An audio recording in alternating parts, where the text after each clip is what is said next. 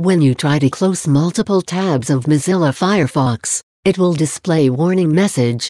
Let's see how to enable and disable warning message when closing multiple tabs of Mozilla Firefox. Open Mozilla Firefox browser. Click on menu icon, presented right top of the window. Choose Options tab. Under General, in the Tabs section, click on the checkbox present before, warn me when closing multiple tabs. Now, warning when closing multiple tabs is enabled.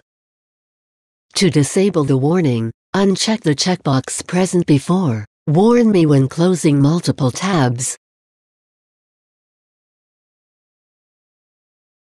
To check out more tech videos, click here.